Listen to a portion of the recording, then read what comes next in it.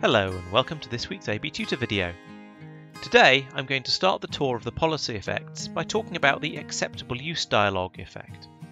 On many networks there will be conditions of use which the user has to agree to before they can start using a computer. These are commonly displayed using an acceptable use policy pop-up on login, which the user can either click to agree to or decide not to use the computer.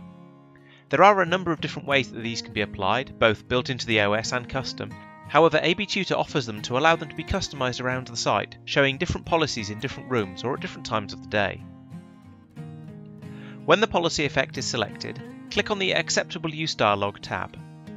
The text entry box allows you to enter and format the text for the policy, and the controls on the right allow you to select an image and background colours.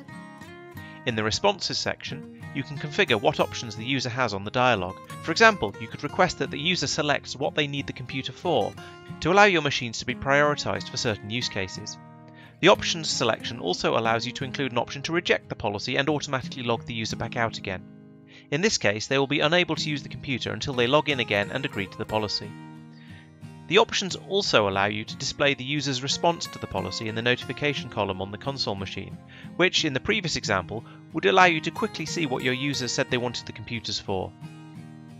Finally, if you untick Close on User Response, the policy will remain on screen even after the user agrees to it, meaning that the user needs a console user to manually approve their login by disabling the policy before they can use the computer. In most cases, leaving it ticked will be the desired behaviour. In this example, I have set up a policy to ask the user what they are planning to use the computer for, but to allow them to log in without any other delay.